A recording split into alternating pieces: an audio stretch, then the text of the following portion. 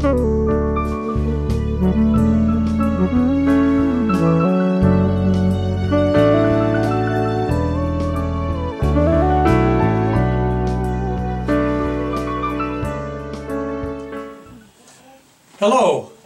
my assignment is to talk about the spirituality of work.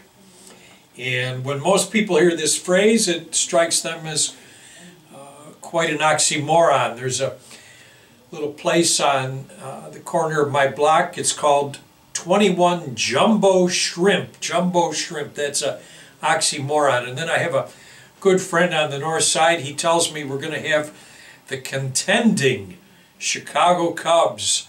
That's another oxymoron. Two things that don't fit together.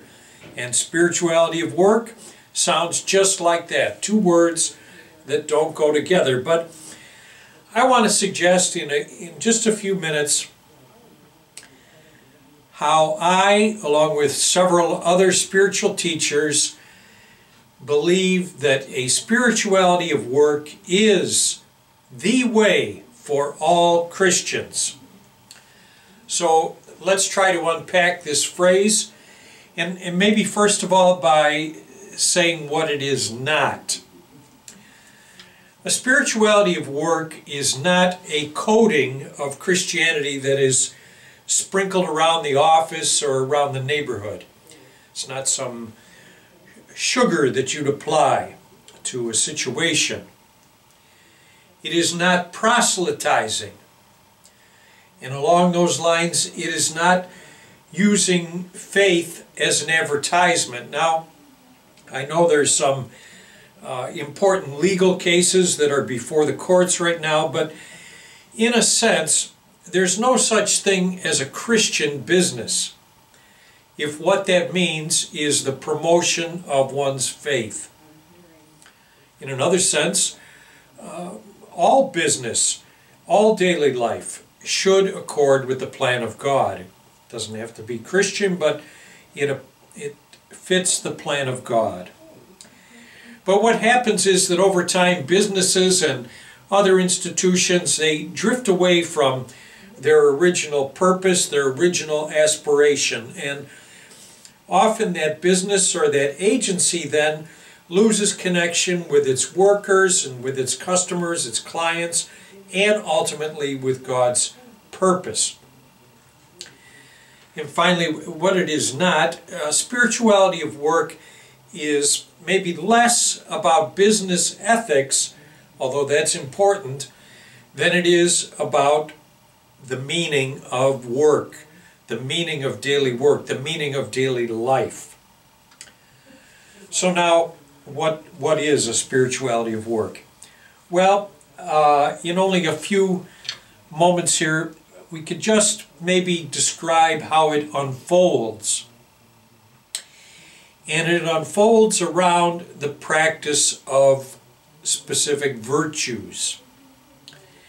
A virtue, by definition, is something done habitually. So if you help a person cross a busy street today, well, that's laudable, but we need to know whether you're going to do this habitually or you were just looking for a tip or something like that before we would be able to say you are a virtuous person. You exercise care and concern for the elderly habitually.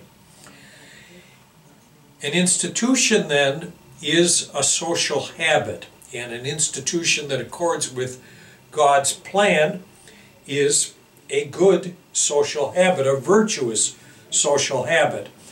So think of it this way. If the institutions in your area cooperate with God, with the plan of God, and they stay true to their purpose, then it's easier for people in your area to be holy. And if institutions are dysfunctional, then it would take a conscious, almost a preoccupied attention, a preoccupied virtue to remain holy. And so what we want are institutions that predictably do what they're supposed to do. Let's take the example of marriage, an institution. The institution of marriage should carry fidelity and care for children as a routine manner. But if the institution is in disarray, then it's much harder for people to be faithful and for children to succeed. And we have the new and somewhat startling statistic that last year, for the first time in our country, the majority of living arrangements occurred outside the institution of marriage. This simply means that people who are going to be faithful and who are going to help their children succeed need to bring more conscious attention to what they are trying to do than if the institution of marriage was taken for granted. So the idea of wedding rings and the idea of anniversaries and the idea of simple courtesies afforded to a spouse, those are all reminders within the institution to make it easy. Now, the same thing is true in banking. The same thing is true in governing. And the same is true in healthcare. Those institutions, when they stick close to their proper function, make it easy for people within those institutions to be holy, to be whole, both the workers and the clients and customers. But when those institutions are somewhat disarrayed, people have to, in a frustrating manner, if they're going to try to carve out something worthwhile, almost fight against the institution. So a spirituality of work challenges us to have harmonious, well-oiled, properly functioning institutions that implicitly, not with any advertising, implicitly comport to the plan of God. So what are some of these business virtues? There is among them competence, social justice, which I contend is usually misunderstood, compassion, gratitude, and several others. So now in upstate New York, there are, well, today there's a lot of craft breweries opening up, but there are two venerable craft breweries in upstate. And by the way, people in New York City consider anything north of Yonkers to be upstate, but we're talking about the main part of the state of New York, two craft breweries. Both, by the way, are union places, union shops. One of them is along the Mohawk River and one is along the Genesee River. The one along the Mohawk recently had a fire. Its brewing capacity was expected to stop for perhaps 6 months, maybe longer. However, the owner of the Mohawk brewing facility got a call from the chief executive at the Genesee Brewery. And he said, "I talked with the union. It was unanimous. We knock off earlier in the week. Your crew comes with your recipe and uses our equipment." And then presumably that brewery had extra vats, and the Mohawk people could stay in a motel or hotel, or they could commute the 3 or 4 hours it would take to go to that brewery. A reporter then asked the Genesee owner why he did it. He gave a very simple answer. He said, "We've known the Mohawk people a long time. We are fellow craftsmen, and they would certainly do the same for us." I contend that this simple example shows the virtue of gratitude and that gratitude trumps competition. With no hesitation, this was done, and it was routine. It was routine. It was almost as if there was an agenda item at that brewery that we would take up when one of our competitors experiences a disaster. Those brewery owners recognize that the river that supplies the water for their beverage was God made. They recognize that the customers for their product were God created.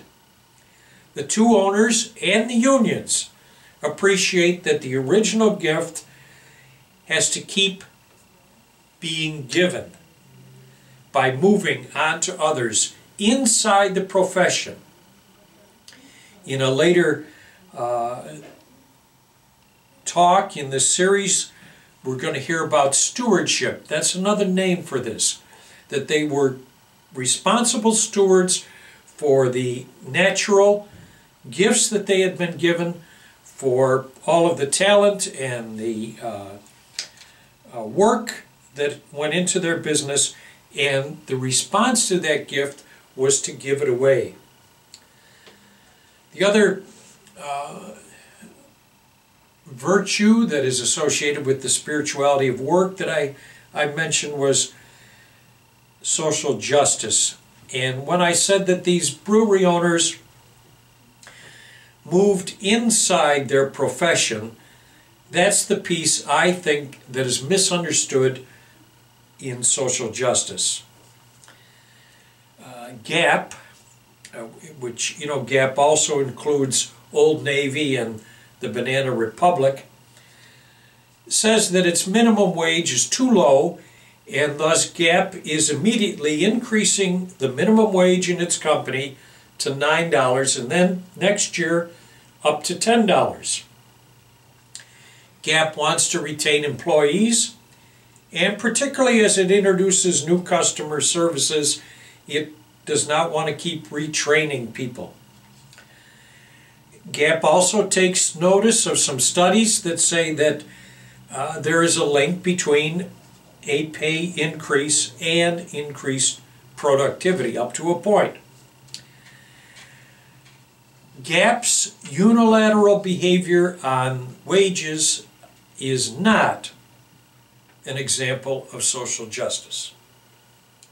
It's compassionate, it's good business, it's a response to the needs of its workers, but in and of itself, it is not yet social justice. What has to happen, GAP and other retailers have to caucus through their trade associations and get the wage among reputable companies up to $10 or $10.10 as is being recommended. Then we have social justice. Not price fixing, not collusion, cooperation, conversation. The act of social justice is organization from the inside. The outcome of social justice is improved policies or institutions. I think this virtue is misunderstood because many people presume that social justice has to involve protest, and that social justice is normally something done on the weekend, something that people do outside of their work hours. But that's not mainstream social justice. It is looking around inside your own institutions for like-minded people, aggregating those people, and trying to improve the institution as you are able. This requires another virtue that has to be cultivated over time, the virtue of prudence. Not everything can be accomplished all at once. Social justice, the act is organization, the outcome is improved policies or institutions, and people who have this virtue, and again a virtue is something that's habitual, become allergic to injustice. They look around and try to see what's possible. Keep in mind, please, that social justice is incremental, and that gap may be setting a trend, but another step is necessary. And social justice, as I say, is a key virtue in the spirituality of work. There's many other virtues. Competence, I mentioned. This simply means that good intentions are not enough. You cannot be a good business person, a good worker, simply because you have good intentions. You have to practice your work, your craft, your task with excellence. I want to say something in conclusion, maybe a little more personal, pertaining to a spirituality of work. Our culture in this country is, from its beginning, individualistic. And there is a very good dimension to this. This is why we, as a country, have achieved, as a society, have achieved so much, because we prize the dignity of the individual. But this notion of individualism often carries over into the spiritual life. And I'm afraid that the normal association people have with spirituality is some kind of personal quest. I am going out and carving out a spirituality. Now, individual spiritual direction, that's a good thing. And individual spiritual meditations, practices, disciplines, those are all good things. But mainstream spirituality, and that's why I'm going to suggest that the spirituality of work is proper for all Christians, is in a way suggested to us by our culture, and it is mediated through a tradition. Kathleen Norris gets at this a little bit, talking about the spirituality that is suggested by Dakota, by the Dakotas. Octavio Paz, the great Mexican philosopher, essayist, also gets at this, trying to talk about the spirituality that is suggested by Mexico. And Richard Rodriguez has picked up this sensibility from Octavio Paz and talks about what a spirituality as suggested by Mexican-American culture might be like. Let me say it another way. I don't think there are too many people that can make sense of the spiritual life on their own. There are some, not too many. I think most of us need help. And I think most of us would do better in the spiritual life doing things together. And so I want to conclude by recommending support groups. And a support group is any group that meets regularly, so regularly 4 times a year, 6 times a year, and reflects on the transcendent, reflects on the spiritual. For just shy of 35 years, I've been participating in a weekly Crescio group reunion. We started with 6. They're all guys, by the way. They don't have to be, but we are. We are down to 3. 1 has died, 2 have moved. We get together every Friday for lunch, and like guys anywhere, we talk about sports, we talk about politics. But then we have 3 set questions that pertain to our daily life, and we answer those questions round-robin style without giving cheap advice.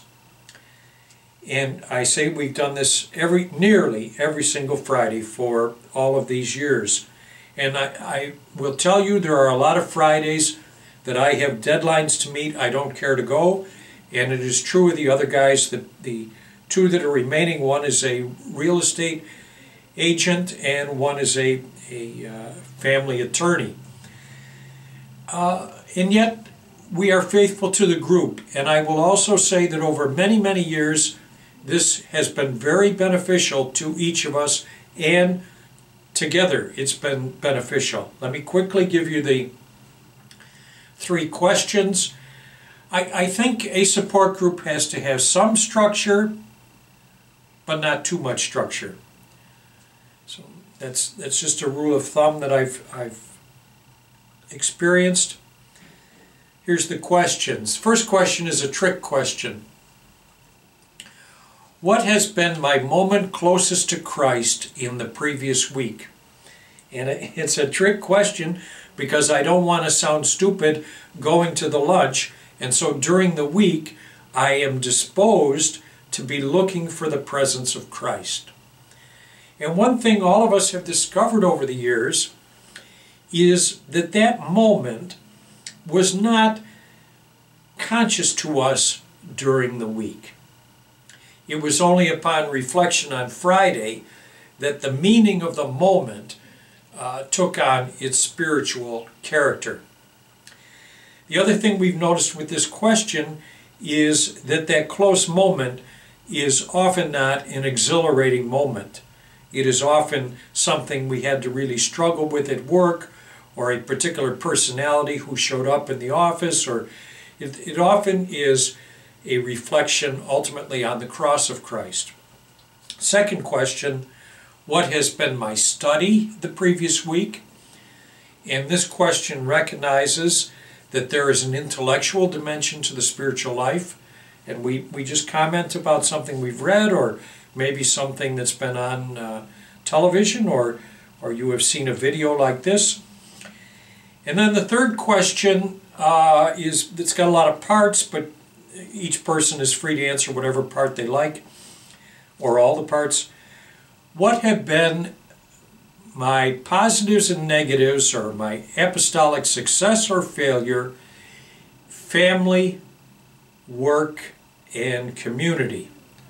So that's 3 times 2 if you want to name a success and a failure. And the idea here is that we are recognizing that there's an action component to the spiritual life. We go through this whole routine, and we've already talked about politics and sports, and we've had our lunch, and we're back to work within about 1 hour. Once in a while, we try as a group to focus on something that maybe we could do together to help the community. That's not always and not too frequent. Our wives know each other, and we have gone to the weddings of our children, but it is not a social group per se, and I think that's one of the reasons it works. We're very friendly with one another, but we are not calling each other back and forth during the week about other things. We have a purpose, and if we can stay true to that purpose, we accomplish what we are trying to accomplish. This is just one example of a support group that focuses on daily life. I think we need it. I think the first time out you may find that the people in the group are not your type. They're not helping you. I recommend that people give it a chance, 3-4 sessions, but if it isn't for you, don't do something negative. Drop out and perhaps try another group. These are just some of the elements about the spirituality of work. I am going to suggest that we have some information available that will appear, and you are welcome to contact me for more information about, I think, a very vital concept. Thank you for your attention.